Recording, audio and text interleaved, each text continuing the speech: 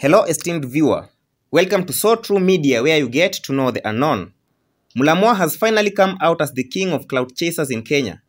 After months of intense drama, gossip, blogging, insults and denials, comedian Mulamwa has finally slapped fans and Kenyans at large with a heavy shocker.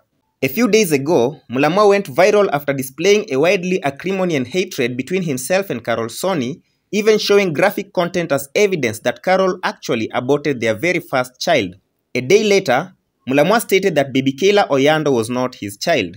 Finally, Mulamwa has just changed the flow of the entire event by stating that baby Keilah is not his but theirs, that is, himself's and Sonnie's. Varied sentiments are expected from his fans and Kenyans, and also the vocal critiques like one Andrew Kibe. Subscribe to So True Media to stay informed with what's happening around the globe. Thank you for watching.